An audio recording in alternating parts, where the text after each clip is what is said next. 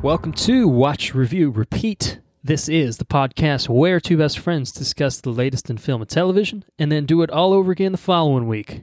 My name is Colton Brown, and joining me is Andrew Meadows. Yippee-ki-yay! Colton Brown. How you doing, partner? Woo! Doing pretty good. Yeehaw! Giddy up, cowboy. I'm sure tooting. I'm sure tooting excited. Talking about this show we're fixing to talk about here. Oh, shit.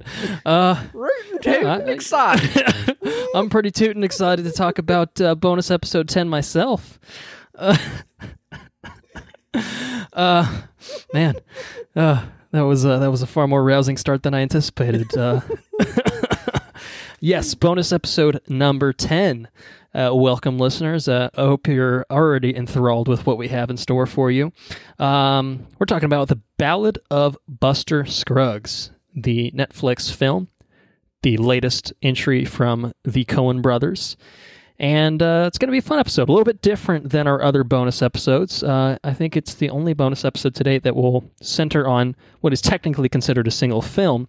But as you'll find out, this film is not like other films. And it actually will, I think the episode will kind of take on a structure similar to our other bonus episodes when we get to there.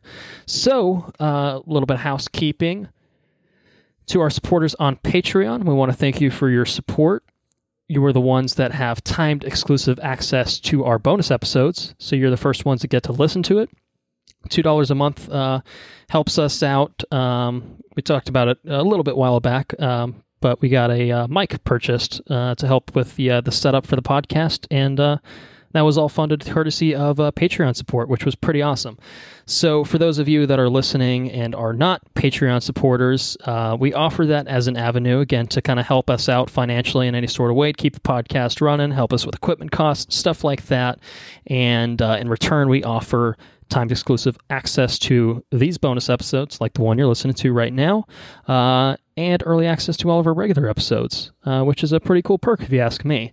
So I would encourage you to support us if that is something that intrigues you. You may do so by heading to our website, which is watchreviewrepeat.com, and click on the Premium tab, click on the Become a Patron button. That'll redirect you to Patreon, and you'll be well on your way once you put your little info in there. So Your little info. a little info. The Ballad of Buster Scruggs. You want to talk about it?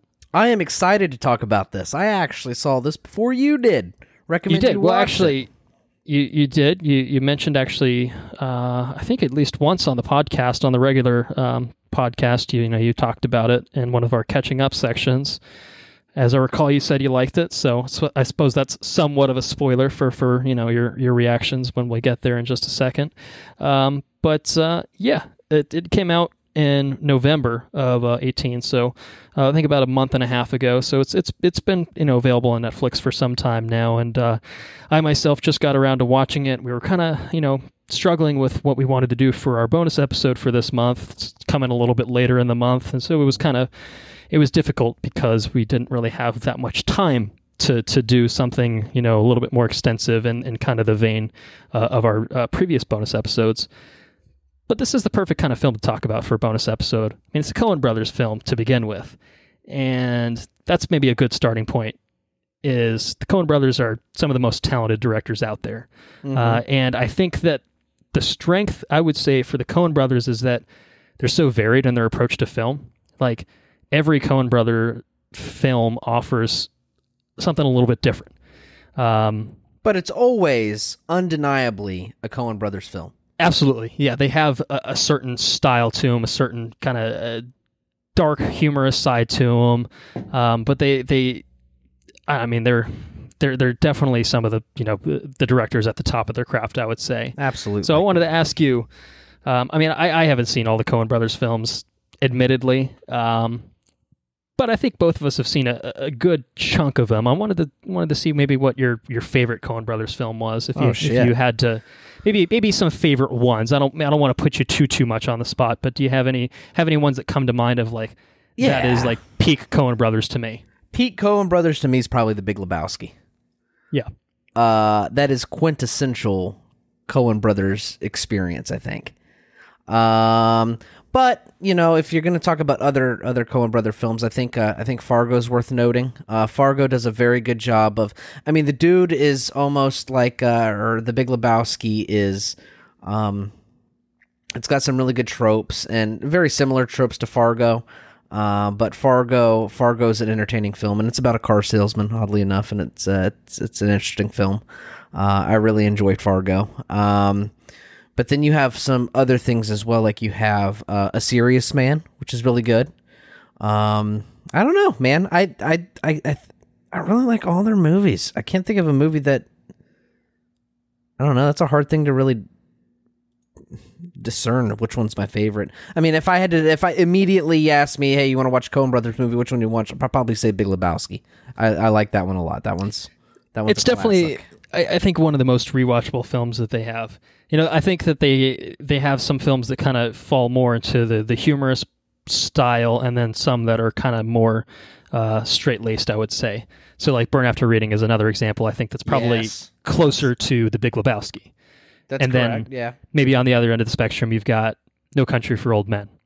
Yeah. You know what I mean? Not exactly a very humorous movie, I wouldn't say, but a damn fine film in and of itself. One that's great. True Grit is another one that, there's obviously moments of levity in those, but I think on the whole kind of lean more towards being serious films. But I think, it kind of shows the strengths of their talents, that they're able to go in these weird, different directions and pretty much nail it every time. And if I may use this opportunity to transition into the Ballad of Buster Scruggs, which I'll set up a little bit more, I think that the interesting thing about this movie is, by its nature, it allows the Coen brothers to do all of those things in one kind of package. Right. If you know what I mean. Sure. It's very... This maybe sounds negative. It's all over the place, but it's all over the place by design, and that is because it is a compilation of 6 different shorts. So let me go ahead and set it up, and then we'll get into some non-spoiler thoughts to begin with. So as I mentioned, came out on Netflix November 16th. So it's available to watch on Netflix. So that's a nice accessible movie. Coen Brothers not only directed it, they also wrote it. It stars a bunch of people, but I have, obviously every short kind of has its own cast, but there's some big names kind of throughout each of the shorts. So I think the most notable names that I could kind of pull from each one would be Tim Blake Nelson, James Franco, Liam Neeson, Tom Waits, Zoe Kazan, and Brendan Gleeson. But that's not to discount the good performances across the board throughout all of the shorts. So these 6 shorts are 6 tales of life and violence in the Old West, the Old West in America. And each of them follows a little bit of a different story, a bit of a different story. Each one is very different from the other in terms of story, setting, tone, you name it. So the first one is about a singing gunslinger, and that's called The Ballad of Buster Scruggs. Of course, that shares its name with the actual title of the film itself. Second is about a bank robber called Near Algodones. The third is about a traveling impresario called Meal Ticket. The fourth about an elderly prospector called All Gold Canyon. The fifth about a wagon train called The Girl Who Got Rattled. And last but not least, the final short is about a group of stagecoach travelers called The Mortal Remains. So just to kind of set things up for our listeners, we're going to do spoiler-filled deep dives. Well, I don't know how deep, but we're going to talk in full spoilers about each short separately. But before we get there, I think it's probably worth talking, from a non-spoiler, from a recommendation standpoint, how you felt about this movie in general. Obviously taking into account the fact that each short is going to appeal to people differently. Each one, again, has its own very unique flavor to it. But there are some broad strokes I think you can paint about the experience in general. So sure, I'll let you take it from there. I think first and foremost, I think that the score, the sound, I think the soundtrack and the score, I think both are exceptional. I think they're very good. That is probably the most memorable thing, I think, so far as the sound and everything from the movie. It's really good. I think that the cast is exceptional. I think they're very good as well. And when I watched the movie, I just both times I watched them just straight through. And just I don't know, as one viewing experience. But you don't have to approach it that way, and I think it's a fascinating way they crafted this. Is you can, and on Netflix of all places, you can take it episode by episode if you want, or however you want to view it, you can view it, which is pretty good. I think it's an exciting modern way to tell stories, little bite-sized nuggets, if you will. And I think that it's got really high points that are funny and humorous, and then I think it's got a lot of dark shit as well.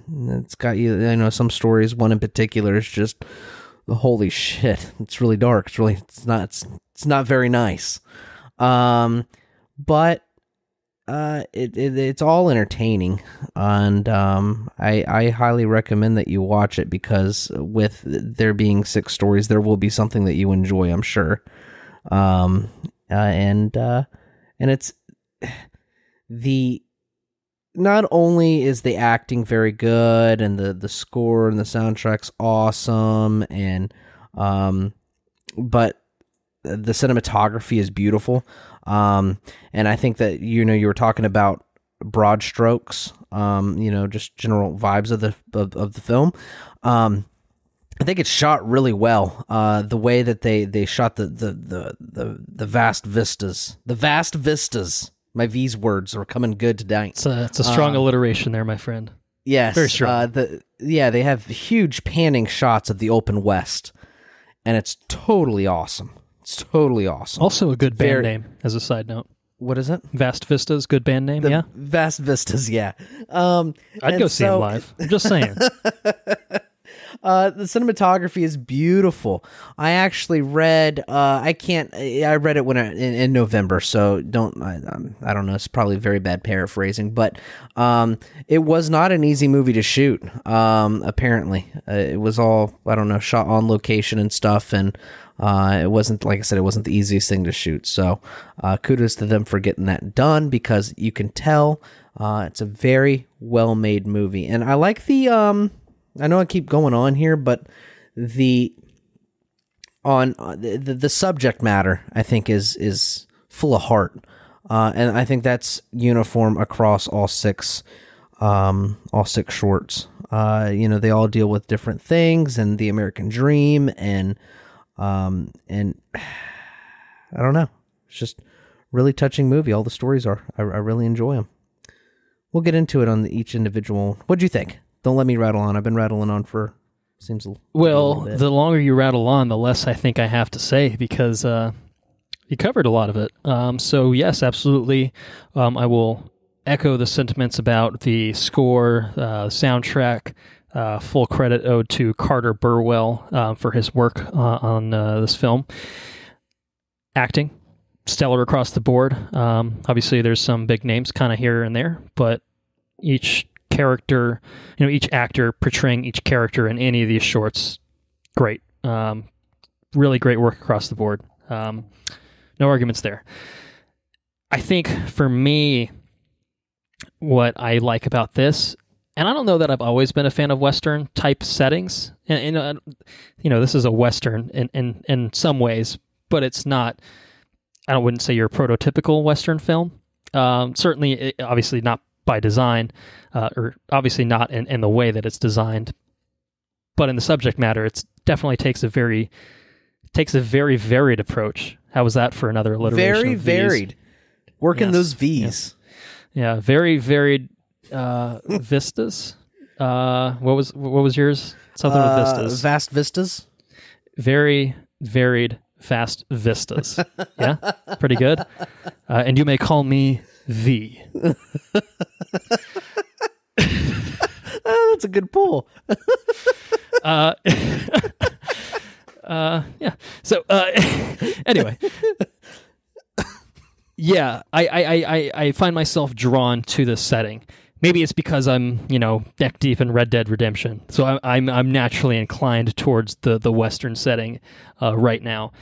But I feel like this does such a great job of capturing life in that era, and it does it from the variety of perspectives. Some have a little bit of a tinge of humor to it, and some are just very dour. Some, are hopeless. Some are filled with hope. And I think that that's cool because it gives all watchers an opportunity to find something that maybe be closer to what they like. I think there's going to be something here for everyone. I think people, and I would say across the board, all 6 are very good shorts. There's not one I disliked. However, that said, and we'll get into it at the end of our discussion, there are some that I enjoyed more. However, I think that when it comes down to it, if someone had probably the exact opposite of my ranking, my eventual ranking, I don't know that I would think that they're crazy. I would think I think it's just personal preference with a lot of these. Sure. They're all exceptionally well made, really cleverly written. Most of them have interesting subject matters and very different subject matters, very varied subject matters, if you will. So there's really, I think, something here for everyone, unless, if you're one of those folks, maybe you don't like musicals, maybe you don't like the Western setting. I don't know. I guess there are people out there that may not be predisposed to this sort of thing, but I think that it's engaging on its own merits. And I think that maybe even if you're not, someone that's game for something like this, I think that there's something worthwhile for you. I actually meant to tack on my thoughts. You said you watched it straight through. Right. I took the opposite approach. I did basically one at a time, sometimes with a day or a couple of days in between, and okay, I kind of let each one simmer, and I enjoyed that approach. I think that the movie could absolutely work if you watched it straight through. It's north of 2 hours. It's not super long. It's pretty normal length for a film. But I enjoyed having that time, like episodic television to kind of just... And it's not as jarring that way either. You let it simmer. Yeah, and yeah, I think maybe that could be the thing is you really like one and the next one's very different, and that's absolutely the case. Even short 1 to short 2, it's night and day in terms of tone between them, you know what I mean? And so if you are expecting one thing and then it kind of gives you something else, you could get a sense of whiplash potentially from that. And sure. I guess that could be somewhat problematic, but I think as long as you know walking in to expect that, if you're going to sit down and watch, all 2+ hours of it, if you walk in expecting that, I don't think that's an issue, but I could definitely see if you're not aware, if you're thinking, oh, this is going to be full 2 hours about Mr. Buster Scruggs. It's not. That's not really a spoiler, but the Ballad of Buster Scruggs is, actually its own short, and it just happens that the film is named after that. I feel like that's somewhat unfortunate. I think I almost feel like the film should be called something different. But is it really? I mean, I don't know. It's like, It's for me, it's not that big of a deal. I just think that it's one of those things where I don't know what I would title it alternatively. But I think if there was something that was a little bit clearer that, hey, this is not just about this, but hey, there's also 5 other things here. Because, I think the first one is only 20-ish minutes, somewhere around there. And so then you've got, close to 2 hours worth of content to follow it up with. I just think if you didn't think this was going to be a series of shorts walking in, that would be very jarring. Yeah, that is true. No, that's a fair statement. I know. I understand what you're saying. I don't want to cut you off. I just want to make a side note. Okay. I think in that article I was reading about the way they shot the film, they were also talking about the way that they acquired funding for this film. And I thought that was a really interesting read. Do you know anything about that? I I mean, and I think Netflix was the one that funded it, right? Netflix, no, they produced it, but I don't know, I can't remember for the life of me. It was a really good article, and I can't remember who wrote it or where it came from. But they were talking about how, either they were going to pitch it towards a big production studio, but maybe they got denied because it's not a superhero film, or it's this, or it's not that, you know what I mean? So they pitched it to Netflix. Netflix picked it up, and it was natural. It was a natural medium for this type of storytelling, because it's almost episodic in the way that they compose the film. And I thought that was really interesting, that Netflix is poising itself as just a very different. Well, it's an alternative to the traditional method for going about making films. So right. I guess in a bubble, you could view this film as potentially not existing in a traditional studio world, where they take a look at this thing and like, it's going to be 6 movies in one. Yeah, just pick which one you want to do. Make a movie about that. Right. Yeah, and so then you have Netflix comes along, it's just like, shit, yeah, we'll put anything on this motherfucker. Mm-hmm. For good and for bad. And fortunately, this one happens to fall into the former category. Yeah. So, I think overall it's exceptionally well made. Obviously, that's the Coen Brothers standard. It lives up to that, without a doubt.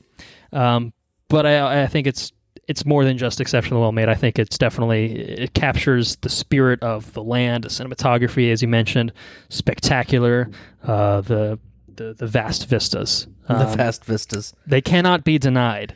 Cannot be denied. And they're not only are they period pieces, right?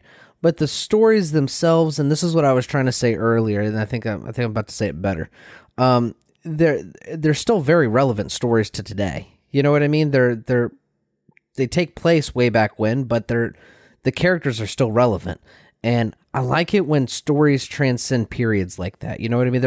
It's not a story about necessarily it's not a story about the period that they're in. I mean, sure, it takes place in this period, but the characters are still they're still here. You know what I mean? They're still it's still a relevant story to be told. And I think I mean, each one almost kind of feels like a parable. Exactly. That's the word I'm looking for. There's something to be drawn out of each one that, as you mentioned, in spite of the setting, still is very valid today. Exactly. What are we doing here? Very this is amazing. Valid. I think I've used very a couple times, so that might be cheating. Hot diggity dog. Hot damn. Damn tootin'. Sure tootin'. So yes, I think we've about covered it for non-spoilers. It's definitely worth a watch. Most people have Netflix, or someone in your family has Netflix. Give it a go. That's it. So steal someone's account information, or ask for it. You can borrow it. You don't have to steal it, and give it a go.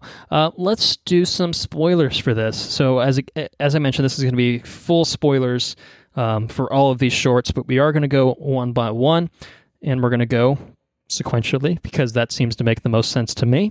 We're going to begin with the Ballad of Buster Scruggs, the short titled The Ballad of Buster Scruggs, that is.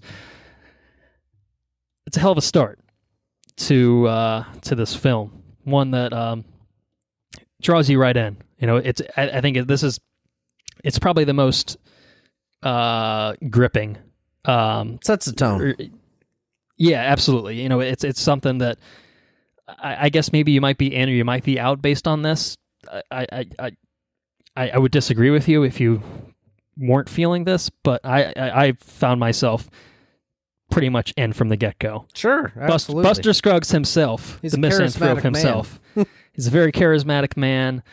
He's got some fancy words that he uses, and I could watch. I mean, maybe the studio might have pushed for something like this. A traditional studio might have pushed for something like this.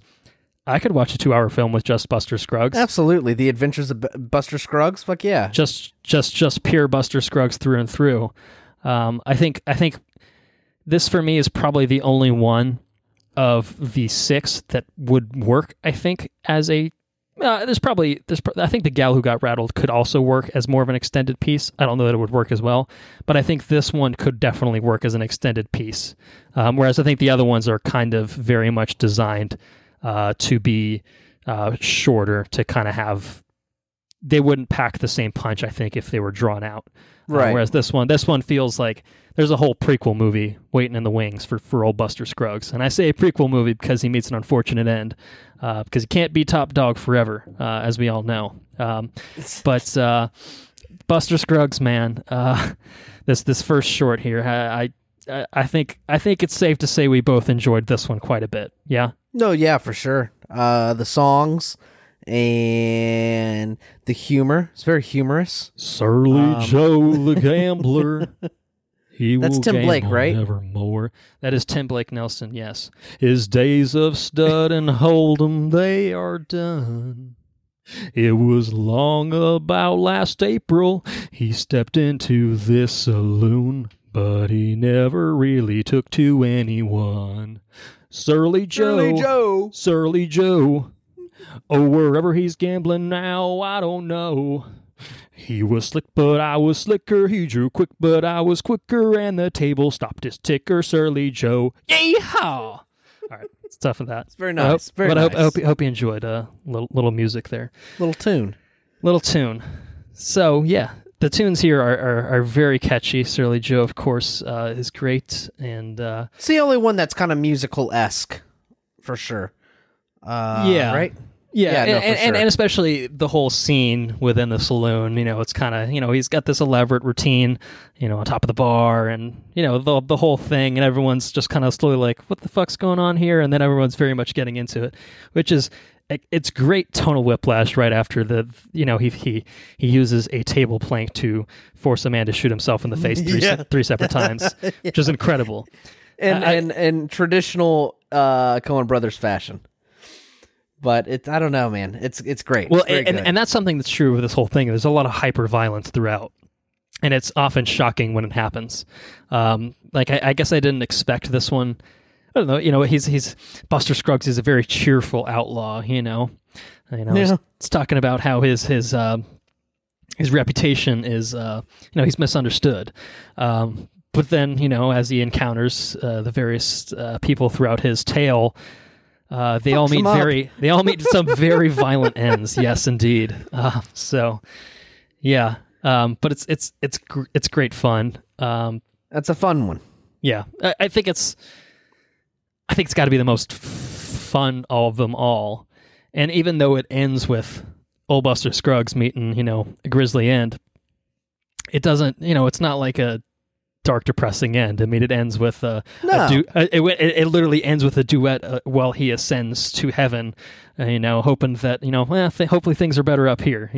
Yeah, he does. He puts his guns down, man. So it's peace. It's nice. It's a nice little end to the story. It's good. I like it. I like it a lot, actually. I think the ending song is probably. I like the ending song. Well, I don't know. That first song is pretty good too. The intro song's really good. Was it Cool Water?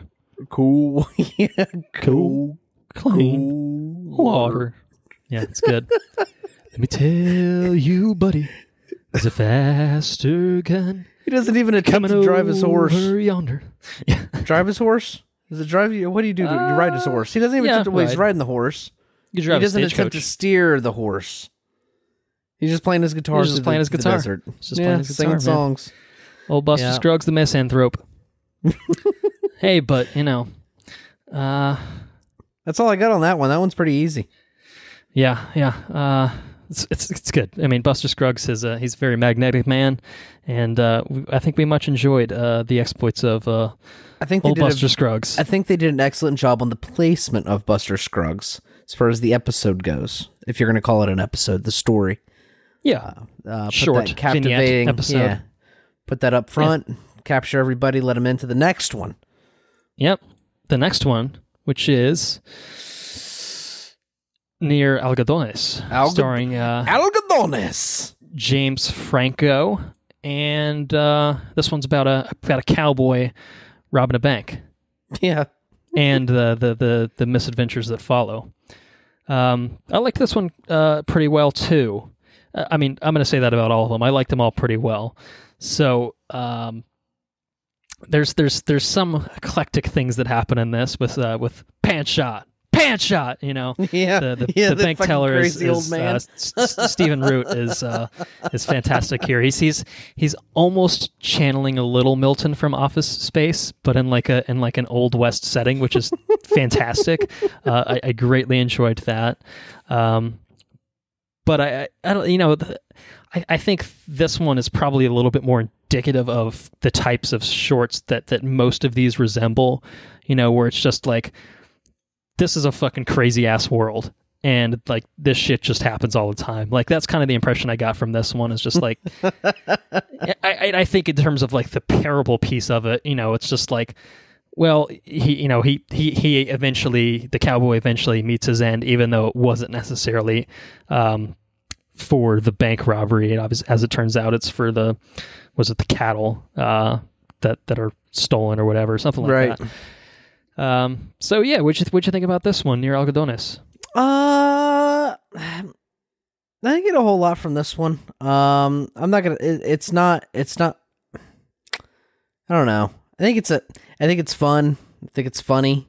I think this one's probably the shortest of them, right? I think you're right. I do believe it's the shortest. Yeah. And I think it's probably the most shallow. But I did the whole sequence there where he would rob the bank and he's out there hiding behind a stagecoach or a tree? I can't remember. I think it's tree, but I could be wrong. Yeah, and then the fucking bank teller runs out and dressed up in pans. That was pretty funny. That was pretty awesome. I mean, good. It was actually, he had the elaborate like shotgun set up behind the counter, which was pretty impressive too. I think maybe the reason this one doesn't have as much maybe lasting impact as some of the others is our protagonist is pretty much a passive actor in everything. It's basically just him, like, really the only action he takes is kind of robbing the bank and attempting to rob the bank in the beginning. And then after that, it's, he's kind of strung up with the noose, and then there's just this wild sequence of events that effectively, happen around him, and then he just kind of goes with this, and then, and then, it all kind of leads back to that ending. So, yeah, I again, as I mentioned, I enjoyed this one, but I would agree, and maybe part of that could be offered to the fact that it is one of the shortest ones, that it doesn't have as much opportunity to, really, I guess, have that same oomph that some of the other ones kind of have, right. I would say. Right. But you can't go wrong. It's good. It's a good one. I don't have too many other thoughts on it, I guess, as a result. So I don't think if you have nothing else to add, I guess we can move on as well. Yeah, no, let's move on. Keep on going. All right. So the third is called Meal Ticket. This is the Liam Neeson one, and this one's fucked up. This one's I think this is the darkest one, I would say, of all of them. By far, definitely. Which I think that there are parts in, like, The Gal Who Got Rattled and The Mortal Remains that are pretty dark, but I think overall this is gotta be the problem is that the Girl Who Got Rattled was it's an interesting story, and I don't want to jump ahead. The Mortal Engines, Jesus Christ. It was great. I didn't see it, but I'm sure it was great. Mortal Remains, it ends on they just feel like there's something to be had about those things. This one just feels like you're watching a piece of shit the entire time. It's just a giant piece of shit the entire time. Yeah, there's no glimmer of like happiness or hope. It's just shit from the get-go, and it just gets worse. That's it. Effectively. Did you know that Harrison, he's the artist in this. Okay. He's portrayed by the actor that played Dudley Dursley in the Harry Potter films. Did you know that? No, I didn't know that. I guess I could see it now that I'm not... I recognized him, and I couldn't place him. He's a little slimmer and missing a few limbs, obviously, in this one. But it's interesting. Good for him. I think he's mostly done stage work outside of Harry Potter in this. But he's doing stage work in this one, too, I guess, right? Technically. Yeah, I suppose that's quite fitting, indeed. Yeah. He's good. Liam Neeson's good. There's the smile at the end. That's jumping ahead a little bit, but just the smile he gives at the end is twisted. It's pretty twisted, pretty horrifying, yeah. But in general, I think that this one, it's not a fun watch, but it's a compelling watch as well. It is. You can't look away. You kind of you get a sense. I don't know. I think it's interesting the way that it starts, and you don't really get a great sense of, I think, the relationship between the impresario and the artist. It seems like maybe father and son. And then the more it goes on, it's just like, oh no, that's just how he makes his money. It's like, yeah. Because I don't think, correct me if I'm wrong, they don't ever speak to each other, do they? In the entirety of the short? I don't think so. No, I don't think they do. And so, obviously, the impresario's feeding him and, traveling around and, putting on an act with him, but it doesn't really seem like the artist has much of a choice in this. Obviously by necessity, in terms that, he's, especially given the time period, very restricted in his ability to do anything physically. But I think this one has a lot of because he's an entertainer, I think it's got a lot to I don't know. What's your takeaway on this one? What's your parable? Well, I think my takeaway in general, by the end of the story, where he out with the old and with the new, basically it's whatever the masses are eating. I'm going to feed you whatever the masses want. Exactly, and I think that you look at it in the sense of he's doing Shakespeare and the Gettysburg Address, and then the people are like, that chicken can do math. Like there's a big distinction between those kinds of things. Are these? Would you say that these are your quote unquote superhero movies? Not to say that superhero movies are not poorly made. I think you could frame it as such. Yeah. And I think it's just it's definitely a general commentary about like spectacle. The somewhat spectacle. But I think it's more just the shallow nature of the entertainment business in general. I think that's definitely true of Hollywood. And if you wanted to extend that to your blockbuster type films, your superhero type films, I think that could probably be part of it. I wouldn't disagree with that. I mean, obviously, I like superhero films. I like superhero films too. So I'm part of the masses that likes the chicken counting too, if you wanted to frame it as such. But I think you could certainly read it as that. I think maybe more broadly you could just read it as you just follow the next big thing. It's true. And then it's very much just an out with the old, in with the new type thing. And if you're not in with the new, you get dumped in a fucking river. And I think maybe the takeaway is that is probably short-sighted. We don't really see. There's not like a moment at the end where like the chicken's just a chicken. There's nothing like that. We could probably logically assume that. Is that chicken really gonna, But at the end of the day, it doesn't make matter. him that much money? Maybe, or it could be an endless cycle where he'll find something else. The chicken works its magic for a while. I mean, as we saw in the beginning, he had a pretty decent crowd with Harrison, and by the end, no one was paying up for it. The same might be true with chicken, and then it's the next thing. And given the time, you could get into some pretty tasteless things, but right. It doesn't quite reach that far. It kind of just leaves you, with it's not a thing that totally. I mean, it does spell it out for you, but you don't actually physically see him like take him and drop him into the river. But we know. And I think that's one of the. I think this one has probably one of the best little quotes in the beginning. I can't remember what the quote was, but all of the stories have a little blurb there before they dive into the story while it's flipping through the book. Okay, yeah. And I can't remember what the quote was, but I remember really enjoying it. And then once I saw it, it clicked. The foreshadowing in the quote, it was pretty cool. Yeah, I enjoyed that you could read part of the story and almost read kind of the tail end of the story with the framing device of the book throughout. We didn't really talk about that at all. I thought that was awesome. It's pretty It almost great. made me want to, I kind of want to read like a novelization of these shorts. I think that would be interesting to see it, because the transition is really interesting, because you get a little bit more, I think, out of, I think as is the case with pretty much any adaptation of written word, there's a little bit more detail, there's a little bit more sometimes omniscience that you can put into a novel that you don't quite get in a film medium, but at the same time, the film medium obviously offers its own advantages in a different way.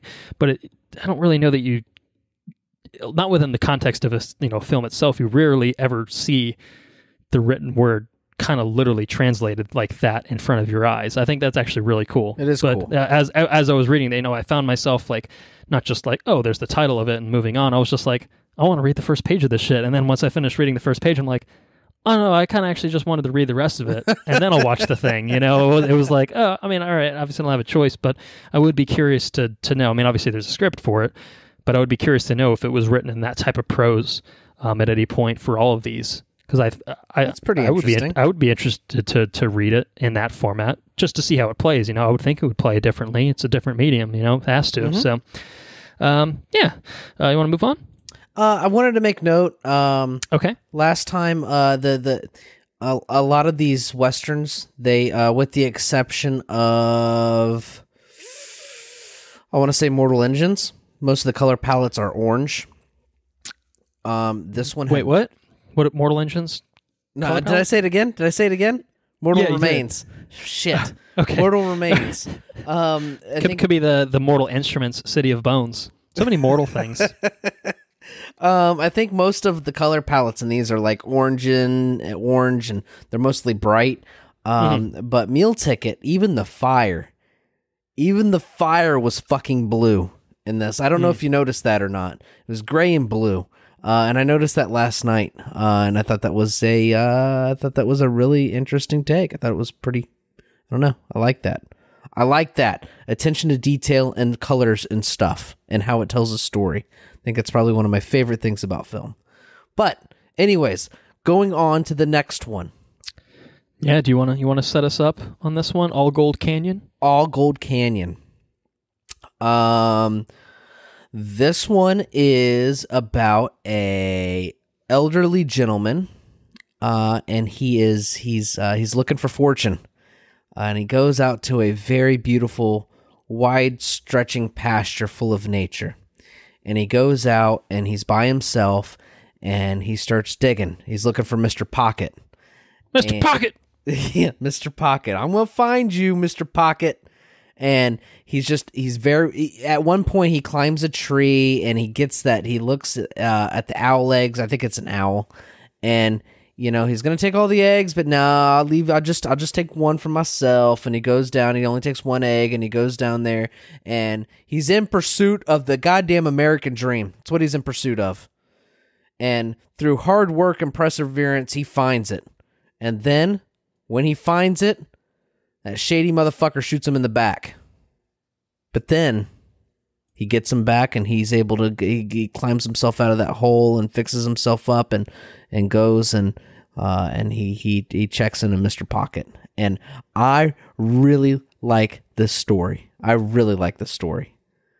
What do you think about this one? I think this one has the best sound. I think this one's got the best score too. I'm going to go out and say it. This one's got the best. Okay. I don't remember enough of the individual pieces of score for each individual segment to divide them up. So I wouldn't be able to. I understand. I've listened agree to or the score quite a bit for comment. a couple months. I've listened to it a little bit over the past week or so, I would say, but not enough again to make that determination of like, oh, this was from that short. So I couldn't delineate like that. I thought this was fantastic. Mm-hmm. I really enjoyed this one. It's nice because it's a pretty vastly different setting, a vastly different vista than we've seen in some of the other ones, the ones prior to it, and I think the ones that are subsequent to it as well. This is easily the most green that we see in this film. Right. And I think it also takes a much more uplifting tone than some of the other ones do. Now, obviously, there's the moment in the middle where things are looking pretty dire for for our prospector and Mr. Pocket. But by the end, it's like you said, through sheer will, through his labor, through his perseverance, God damn it, he's going to achieve the American dream, and he's going to mine that gold. And I really enjoyed this one on the whole. Like I said, visually, it was absolutely captivating. It was stunning. Yeah, it was beautiful. Even just at the beginning with the way it's set up, you see the nature, kind of, at just doing its thing, basically. You see the deer and just kind of doing its thing, and then the prospector comes along, puts all these holes in it. Even by the end, you kind of return. You kind of close the loop there, and all the animals come back. They come back and they're like, "The fuck happened here?" There's a little bit of that, and that's pretty on point in and of itself. But I enjoy just the actual content of the story as well. Tom Waits is fucking fantastic as the prospector here. Outstanding. And he has to basically command this entire short. He carries it by himself. Right, exactly. Mm-hmm. There is one other character here, but I don't remember. I don't think he has any lines either, if I'm not mistaken. And so it's literally at the hands of one Tom Waits to basically make this thing work by himself. Well, you do have other characters, but they don't say anything. Like you said, Mr. Pocket is a character in and of nature. Mr. Pocket, yeah, maybe the owl, if you wanted to put the owl as a character, right? But in the way that this is structured, he's a very loud character. He thinks out loud. Well, he does, but at the same time, he's talking to the other character. Right, he's talking to nature. He's talking to Mr. Pocket. He's talking to the river. Right, he's talking to the animals. But my point is that it is literally expressed through dialogue. I agree with you in the sense that yes, the characters in this aren't what we traditionally think of characters in the sense that yes, they're not other people for the most part. But I just mean in the sense that it's up to the actor to deliver the dialogue to convince us, right? It's the Castaway thing of Tom Hanks and Wilson. You got to believe that Wilson is a character. We know that Wilson's a volleyball with a fucking bloody palm print on it. We know that, but god damn it, if Wilson is not a character, we don't cry when Wilson gets lost at sea. Correct. You know what I mean? That's right. That's this in kind of a nutshell. You don't feel captive. You don't feel that sense of pride and excitement when he finds Mr. Pocket. Exactly. And that's how, and just so you know, if you listen to the score again, you can always tell. Is there a moment when he finds Mr. Pocket? Well, the range in the music, the dynamic in the music, everything swells. You can always tell when you get into this I guess you call it episodes or whatever. When you get to this short, everything's sweeping. And then when you find Mr. Pocket, everything comes to a crescendo and it all swells up. And it's so good. It's so fucking good. I like it a lot. Well, sorry. I like it a lot too. That's that. Yeah. No, it's great. This is really it's really good work. Yeah, it's a really good one. Any other thoughts on it? Nope, that's all I got. It's I think that one's got I don't know if it's the most. I think it's probably one of the most apparent parables, but it's really touching. I think the character is very authentic and heartfelt, and I don't know. The actor's what, Tom Waits? You said? Yeah, who's traditionally known as a singer. Okay, well, he did an excellent job in this, and I don't know. It's really good. What's the next one? What are we on next? The next one is The Girl Who Got Rattled. Okay. Yeah, I think this might be the longest one. I could be wrong on that. No, I don't think you're wrong. I think it's probably the longest. It definitely feels like the most involved, the most extensive of them. But I like this one pretty well too. Do you want to set this one up? You want me to give it a little bit of context? I'll catch the next one. All right, I'll let you catch the next one. Yeah, so this one, it's Alice Longabout and her brother, who take a journey on the wagon train to Oregon. Her brother ends up passing away very sadly, and basically she's stuck in this situation where she doesn't have any money, and she's, she owes money, basically. So it's kind of like, well, what do I do here? And in comes cowboy Mr. Billy Knapp, who offers, they kind of strike up this he's one of the leaders on the caravan, right? Yes, right. And, they kind of bond a little bit, and then he offers to marry her and basically assume the debts that she owes and settle with her in Oregon. And, for the most part, I mean, that's really, I would say probably 75% of this is just kind of the slow journey on the wagon over to Oregon and just kind of the building of that relationship.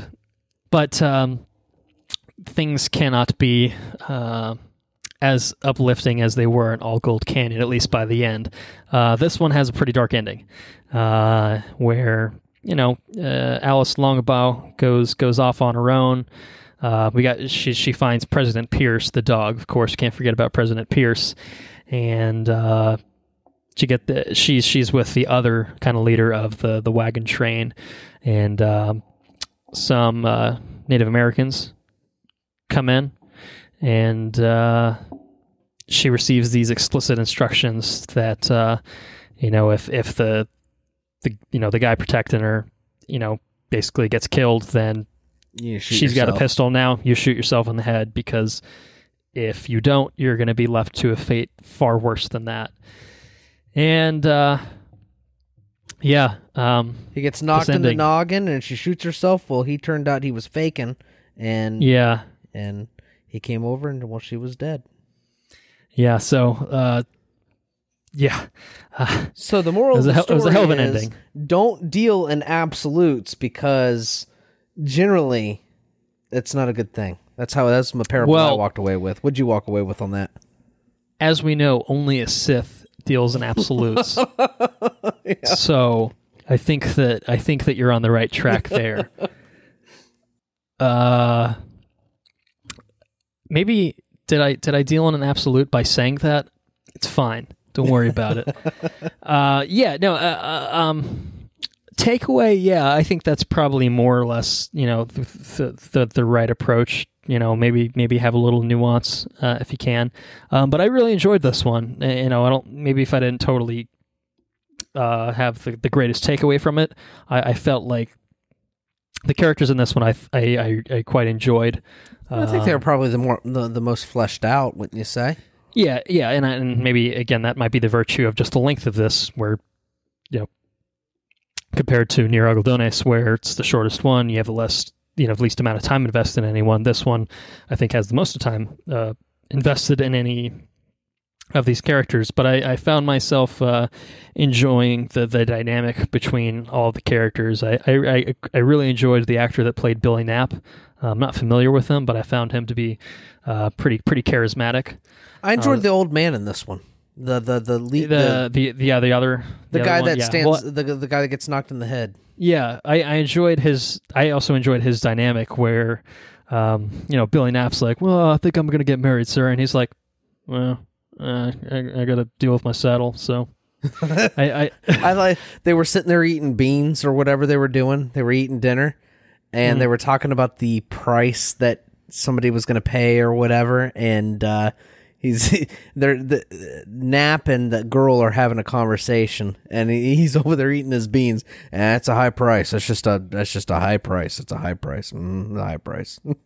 This one to me kind of reminded me the most of Red Dead, I would say. Like it just. Well, yeah. I think visually, in terms of just like, it's just like people living in this world, just having conversations and stuff like that. And this one to me felt I think some of them. I think The Mortal Remains, when we get there, definitely feels a little bit more hyper-realized in some ways, where it's kind of... Ballad of Buster Scruggs, I think, is also another one, where the written word, as it's, the spoken word, I guess, it feels very intentionally kind of fancy. This one feels a little bit more low key, I think, in terms of the dialogue. It's still very strong, but it's less concerned with being eloquent, and it's less. I'm not a devious man by nature, but when you're unarmed, your taxes might gonna be downright Archimedean. Archimedean, like that to me is like. That's a fucking word, man. Archimedean. That's a fucking... Just that whole sentence there is a fucking sentence, man. and I feel like the Gal Who Got Rattled is a little bit more... I think it's a little bit more straightforward in its approach. A little bit more maybe down to earth, I guess, in its approach. Sure. But I enjoy both styles. I enjoy the Buster Scruggs waxing philosophical over in the corner, but I also enjoy maybe this more reserved approach from the Gal Who Got Rattled. And the Girl Who Got Rattled is a very real. It feels like a very real experience. Yeah, I think it's maybe more of a naturalistic type impression that it's giving you. But and again, to bring it back maybe more to the broad strokes that we talked about, I think that's the beauty of this film is that you get both of those approaches.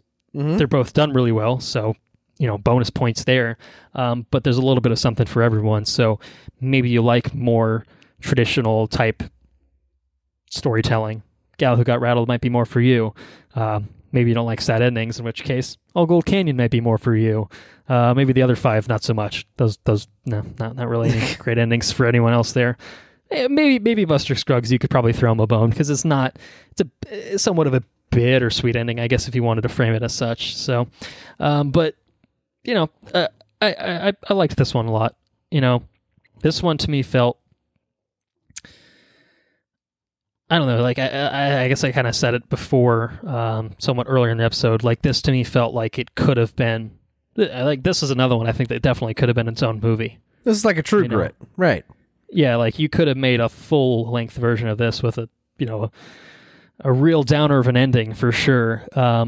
If you have an extra hour and a half of investment with some of these characters, a little bit more extension, maybe, there's like the beginning sequence with Alice and her family. You could definitely have more time spent in that setting before they set out on the journey. Like there's a full version of this, I think that still works on its own, but it's a testament to the Coen brothers. It's a real simple thing too. It's a group of people traveling west. That's what they're doing. You know what I mean? And it's about these particular people and what's going on, and I don't know. It's a very real story. I mean, if you would have told me that there was record of this happening, I don't know, I'd probably believe it. It's very maybe authentic. It did. Maybe it did. It's true. Yeah, actually, I just saw it did. What? Yeah, I was just looking at the Wikipedia page. It says that it's based off of a true story. No shit. You're shitting me. No way. I am shitting you, but I was just going to see if you were going to buy it. Oh, you said you would buy it, so I was curious to see if you're true to your word. Yeah, well, your timing made me think you were shitting me. Yeah, well, I guess I got to work on that. But it's a good one. It is a good one. It's a good one. I agree. It is a good one. I agree. Shall we go on to the last one then? The last one, The Mortal Engines. No, it's not The Mortal Engines, you bastard. The Mortal Remains. The Mortal Remains. That's the one. This one's pretty simple too. I really enjoyed this one. Yeah. Well, I think. The setting's very simple. It all takes place in a stagecoach. Okay, I agree with that. It's definitely a character-driven piece. You have two gentlemen sitting across from three other people in a stagecoach, and it appears to be, at least the way I took away from it, the whole short is people reflecting on the two different kinds of people there are in the world. One person says that the differences between people are there's good people, there's bad people. Another person says that there's the difference between people is there's the living and then there's the dead. The other, help me think of these. Can you help me recall all of these? Do you know all of them?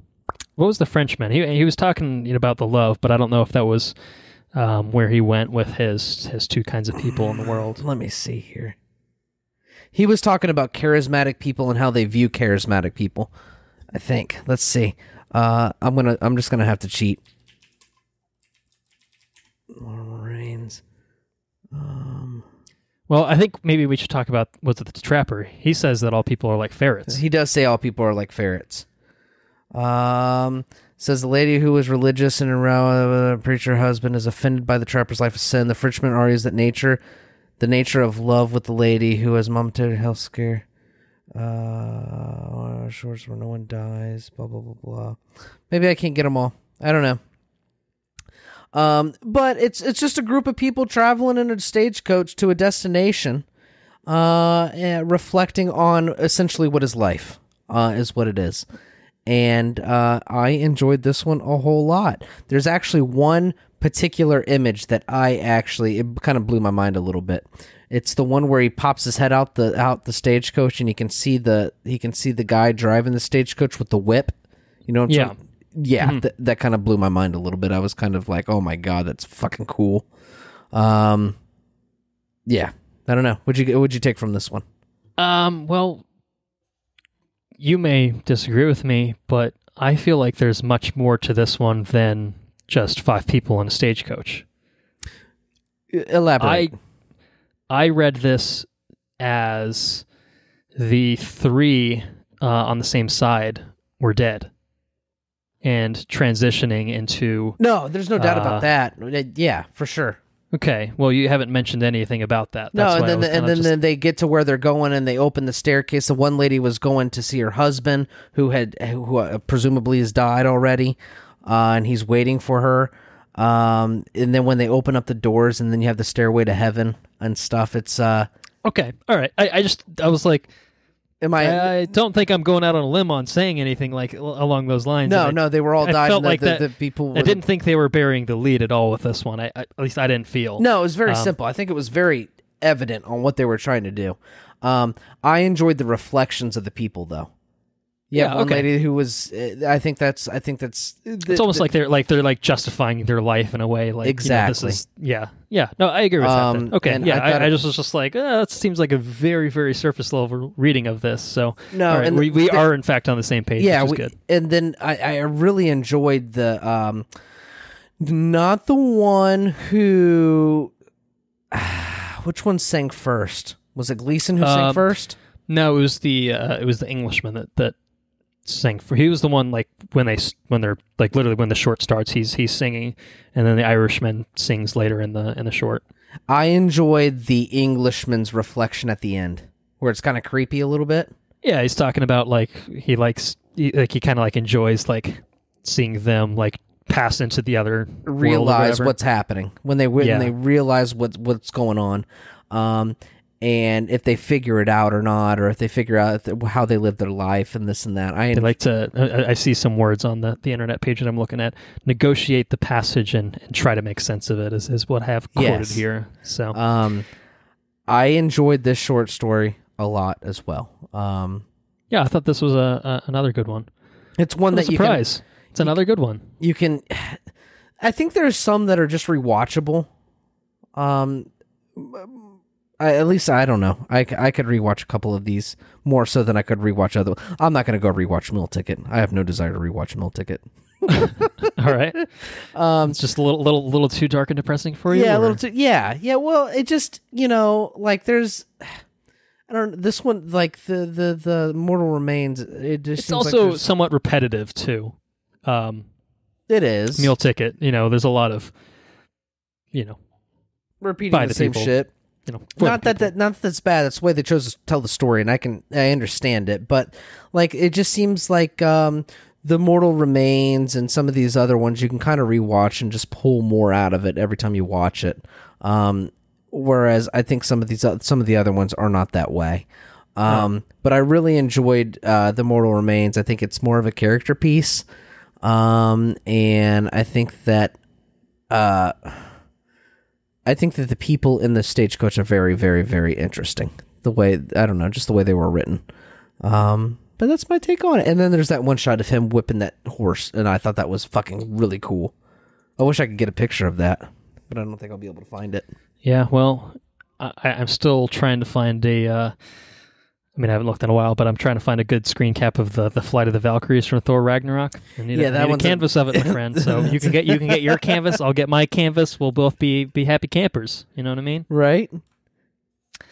All right. Well, I think that is it for all of the shorts and in effect that is the Ballad of Buster Scruggs.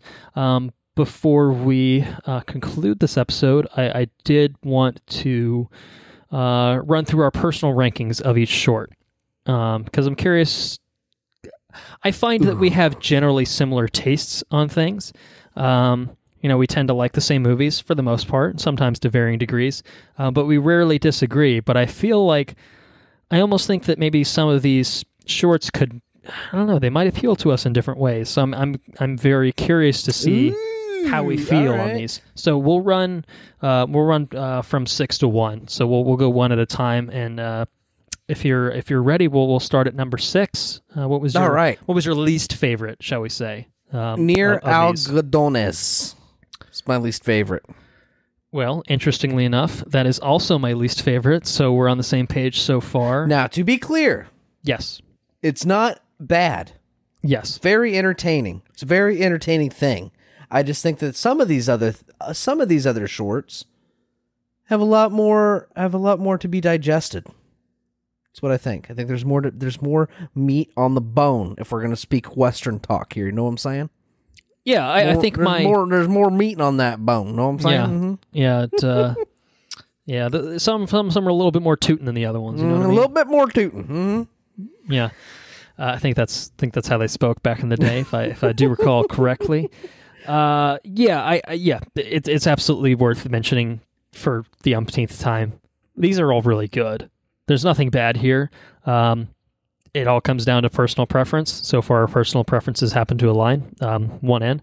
But there, for me, at least in terms of my rankings, it's somewhat a blend of objective and subjective in the sense that, like, some of these are going to appeal to people differently, as I mentioned. So I ranked it in terms of how it appealed to me, but I also kind of added a qualification for, well, maybe this wasn't 100% my shit, but it was really good from this standpoint, et cetera, et cetera. So I kind of would, try to weigh both standards in making my rankings. So I agree with you. Number 6, Near Algodones, it's very good on its own. But in the scheme of things, something's got to be last, and I think that's the one that, definitely. It's the shortest. The other ones stick with you. I think a lot of these I've thought about in the days since. That's one that kind of, it's in one ear out the other for me. Right. In terms of the impact of it. So number 6 is a fair ranking for it. Number 5, I will we'll alternate here. How about that? Number 5, I have Meal Ticket. Oh my God, we're the same. Oh, I'm gonna be fucking impressed if we manage to have literally all 6 exactly the same. That would actually. I don't know. I think we'll start to deviate on number 4. I think we're gonna deviate on number 4. I would be surprised. Now, so go ahead. You go ahead. Yeah, no, I like Meal Ticket, but it is definitely a dark and depressing experience. And I think that what holds this back for me, and I think we kind of already talked about it, it has lasting impact in terms of, like, the content matter of just like, fuck, that was dark. But beyond that, I don't think it has, like, the rewatchability. Like, I kind of like, there's no joy to be found. Like, the other ones, you can have some joy to be found, even if it ends in tragedy. Like, there's still something there to pull out of it of, like, I enjoyed the range of emotions. This is just like, just downbeat through and cold, literally in the color palette, as you talked about, and it's just like, damn, oof, it's a rough go of it. But it's if you look at it in a bubble, exceptionally well acted, and it's a cautionary tale too, and I enjoy it from that standpoint. So I enjoyed the guy telling his acting on his chair. I think that was probably the high point for me in the entire thing. Dudley Dursley, man. Yeah, just telling his stories. I thought he was pretty good at telling them. But yeah, it's just cold, and I think it's. I wouldn't say it's the slowest, but it's I think it is. It's one of the slowest for sure. It treads a lot of the same ground over and over again, and so I don't think that helps its pacing. No, nothing else. Yeah, that's a good thing to draw on is the pacing. It's I don't know. It's number 5. It's number 5. It's number 5 for a reason. Number 4. What you got? Number 4. Number 4. I have the girl who got rattled. That's what I've got. What do you got for number 4? I have the gal who got rattled. Do you really? Number 4. Yeah. Holy shit! I thought we were going to deviate. Okay. Interesting. Yeah. I did admittedly, I'm jumping ahead a little bit of you. I apologize for that. Not really. But I struggled once I got to this part because I think that there are, again, when I was trying to do that balancing act of like objective, subjective, I like this one pretty well because I felt invested in all these characters, but I felt like the other ones had a little bit more, just there was something more satisfying in them overall. Well, I think the remaining 3 are a little bit more they're just a little bit more stylish. And they're maybe that's what it is. They're not that there's anything wrong with this. I think that the girl who got rattled would greatly benefit from a full-length film. I think they just it was the longest and you had the most investment in everything, but at the same time it's still a short and it just I don't know, and the way that it's structured like a realized thing, but at the same time it's not a realized thing. It's slightly longer than the other ones, but with less panache. If you're gonna say panache, is that a thing to say? Is panache a word? Sure. I think so. Yeah, it's just less stylish. It's just it's a very authentic story. It's very good. Characters are very realized and believable, and they're likable. But the remaining 3 films have they're I think they're very well suited to the format that they're in, and I think that they're vastly more entertaining. And I don't know. I just think there's more quote unquote, not to kick a dead dog, but there's more meat on that bone. Know what I'm saying? That's what I got. I do know what you're saying. Well, then let's move on to number 3. I have The Mortal Remains at number 3. Number 3 is the same for me. What's even happening here? It's crazy. It's crazy. I really enjoyed number 3. Really enjoyed it. Yeah, so I actually just watched this one yesterday, and I think if I had ranked these yesterday, I think I would have had it lower. But it's one of the, there's recency bias, I suppose, if you want to frame it as such. But I have found myself and kind of, thinking about this as we're, preparing to talk about it and as we're actually talking about it, I'm kind of just like, yeah, no, there's a little bit more to this one, I think, than I got out of it, like, initially, like, right when I finished watching it, I was just like, oh, okay, cool. There's a lot to dwell on this one, for sure. So I kind of just turned it off thinking, like, I like the other ones better. And then I sat and thought on this one a little bit more, and I'm like, no, I think there is a lot of quality content in it. The interactions with the characters is all fantastic. The dialogue is all snappy. It's interesting, and as you mentioned, just kind of the conversations and where the conversations go. I think it's interesting to deal with that by itself. But then, as we talked about, kind of the greater point of it of what is really happening here. As we talked about, I was just like, oh fuck, it's pretty clever. I enjoyed that. Like this one, I think, along with Ballad of Buster Scruggs, is a little.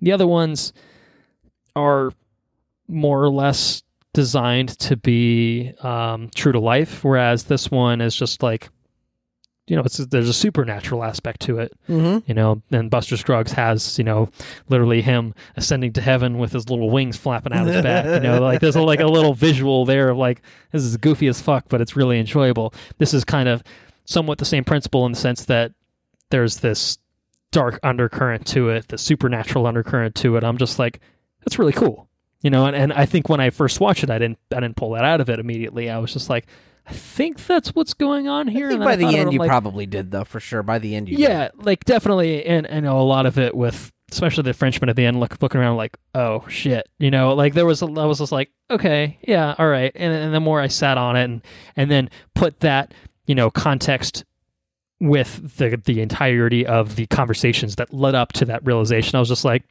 this is pretty good. Like I think this is one that I didn't rewatch it, but I think if I did, I would pull more things out of it. Mm-hmm. Yeah. You know what I mean? It's a fun thing to watch. But I like the two ahead of it better, so that's why it's number 3. I agree with you. Number 2.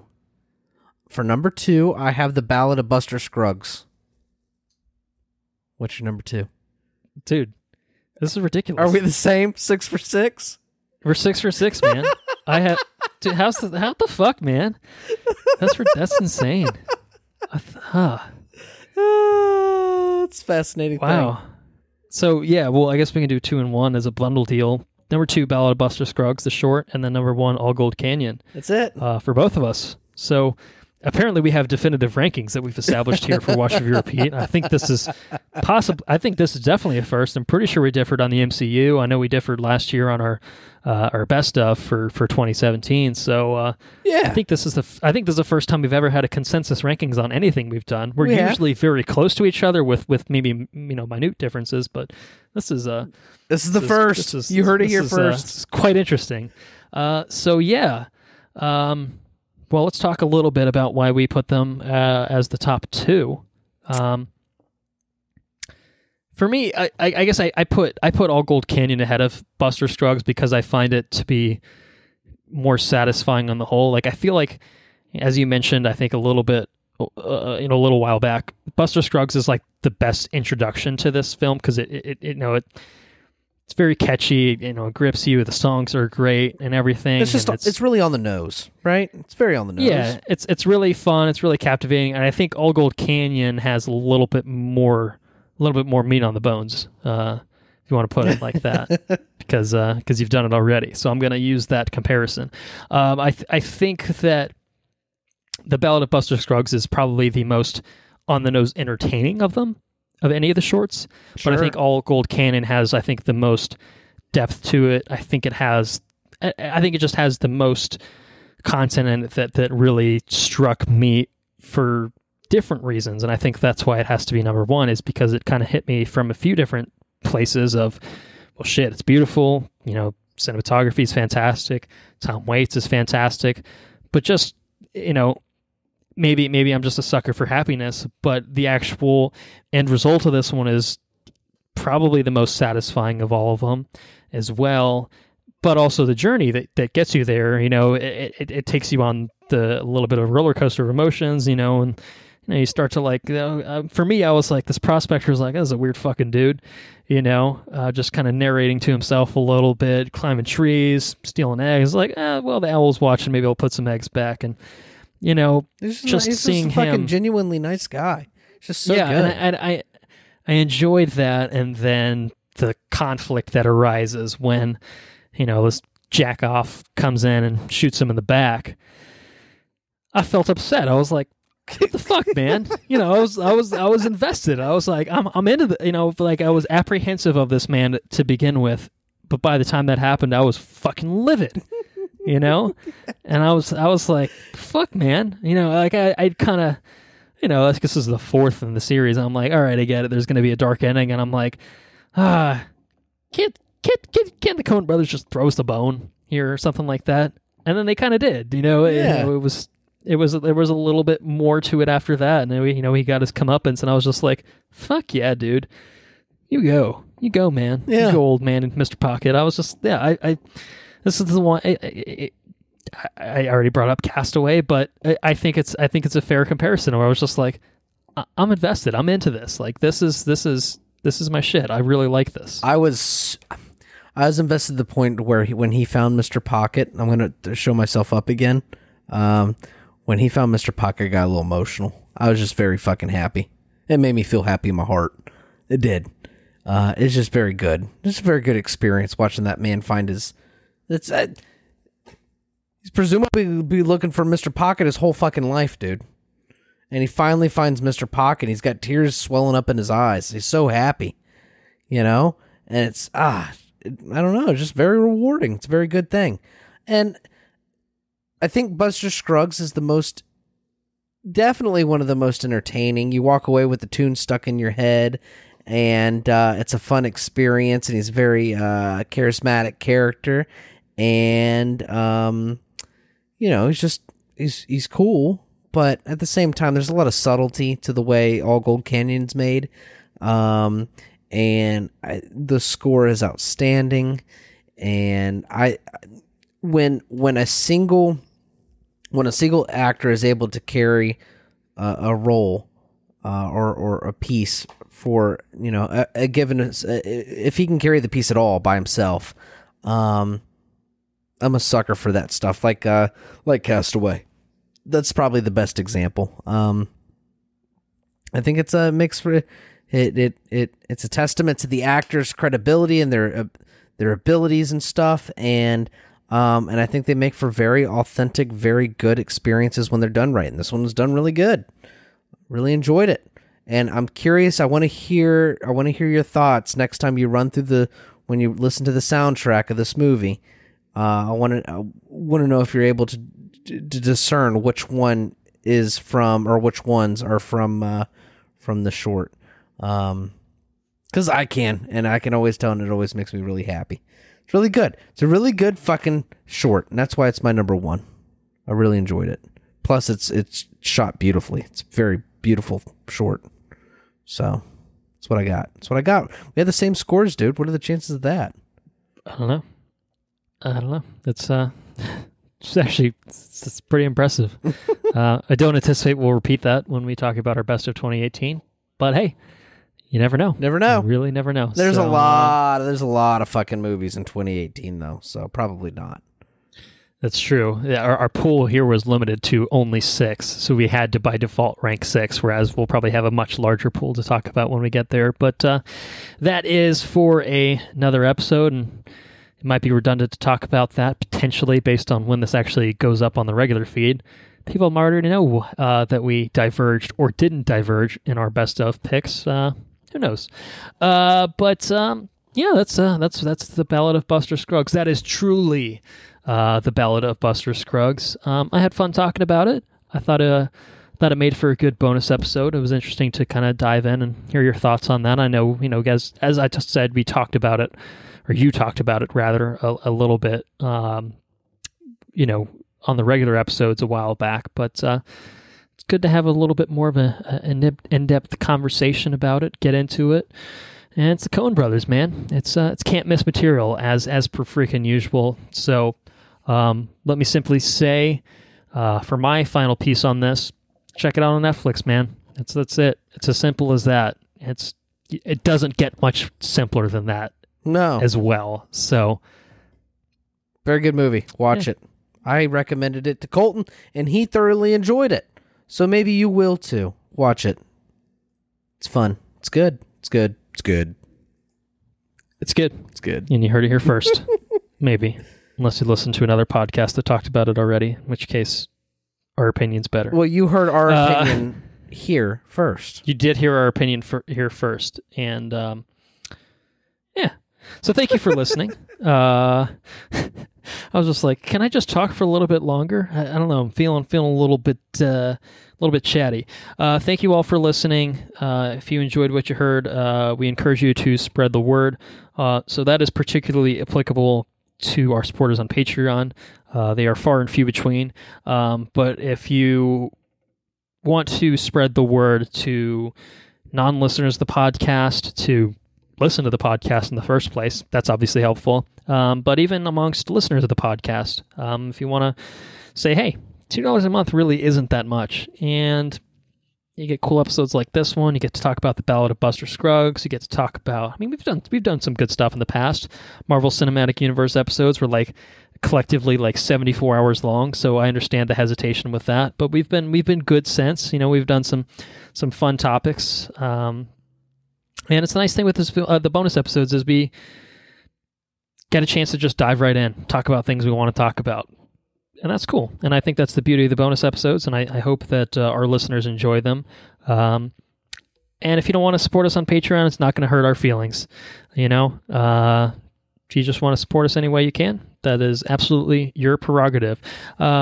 Just spread the word. On that note, know what I'm saying? Just spread the word. Yeah, just say some words. They don't have to be kind words. Just words in general. Kind words, but just words in general. It's cool.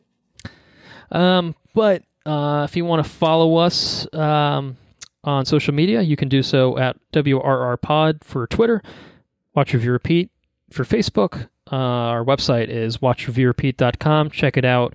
Again, for any potential Patreon support, again, that's the premium tab top left, and the Become a Patron button will get you where you need to be for that. And it has all of our episode descriptions. It's really pretty. Andrew designed it. So I'm giving him credit. Oh, that's nice of you, man. That's nice. So I mostly maintain it at this point.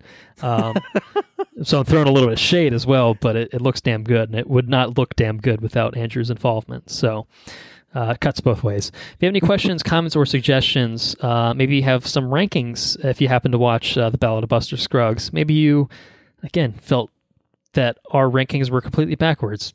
Send us your thoughts. I'd be curious to hear what you thought about that. I think that would be quite interesting. Watch, review, repeat at gmail.com. That's our account. Intro and outro track is Mechanolith by Kevin MacLeod, licensed under the Creative Commons by Attribution 3.0 license. Our next bonus episode will be coming sometime in February, hopefully February 1st, if we can kind of get back onto a regular basis. We have ideas for what we would like to cover, but we're not 100% certain on what it is we are going to talk about, at least as of recording this episode. If you're listening to this on the regular feed, then we have almost certainly discussed what our upcoming bonus episode is going to be on. So I would say go by that, because I trust my future self. But I think that is it for this bonus episode. Andrew, this is the part where you say, I'm sorry. Hold on, you gotta switch into your accent.